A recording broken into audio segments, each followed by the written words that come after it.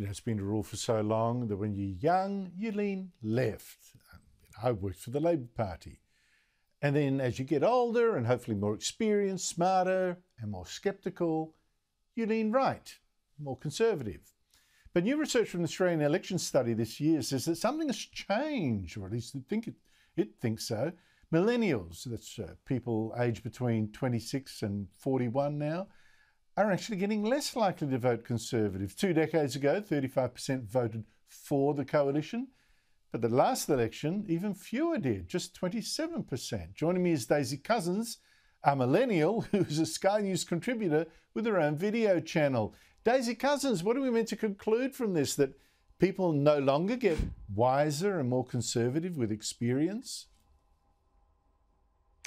Oh, look, it's a funny one, isn't it, Andrew? I really do weep for my generation. I tend to consider myself a bit of a minor, that is millennial in name only. I'm much more of a baby boomer at heart, certainly. But it is an interesting one. I think in the case of Australia, there's a number of factors. The first and most obvious one is just a total lack of good conservative leadership at a political level. I mean, the most conservative person, aside from Peter Dutton in the Liberal Party right now, seems to be Simon Birmingham. I mean, for goodness sake.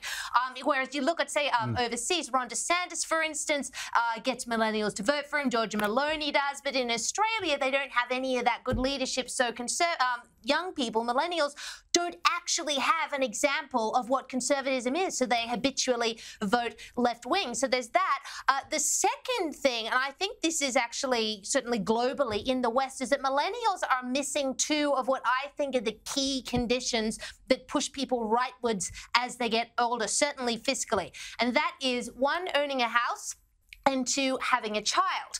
Generally speaking, I think when you get married and you have children and you buy a house, you realize those are huge increased expenses. When you realize how much everything costs, you're desperate to vote for political parties who aren't going to tax you as much, so you can afford to pay for everything.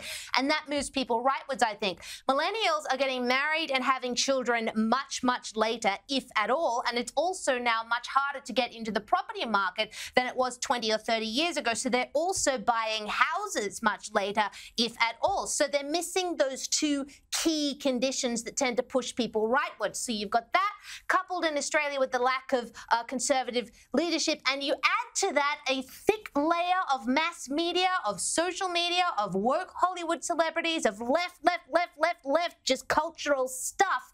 And it is really, really hard, I think, for my generation to actually see conservatism as a viable option, unless you're like, a weirdo like me who was, who was fiscally right-wing from a very young age. So I do weep for my generation, and I do hope somehow it can be rectified, but I'm really not sure if that is possible.